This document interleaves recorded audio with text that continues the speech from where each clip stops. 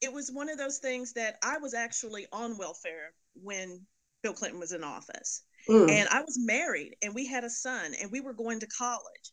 And it was the rules changed midstream for us. And it was so difficult just to, I mean, we were doing the things that you were supposed to do. We didn't want to exist on welfare forever. Yes. We were trying to work and better ourselves and go to school. And there was just hoop after hoop after hoop.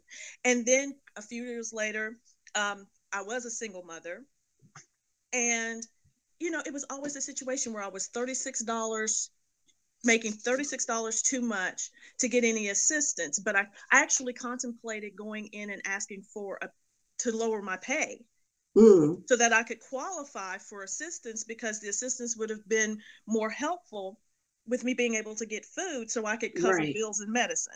It was one of those Right. situations. And so when you see that they're so proud of that bill, I feel like they're speaking to the right. They're not speaking to the liberals. They're not speaking to the progressives. They're speaking to the right. She's trying to pull those votes. And that's why I say, Narco, she's playing on their field with their ball and with their referees. She had to become one of them. And, Hillary's very capable. I will not take that away from her. She's very capable. I'm not going Right. to tear her down, but there are a lot of capable women. She's not some anomaly. Exactly. And so, Exactly. that's not enough for me to get behind her. So, yes, she's very capable, but what is she doing with that capability?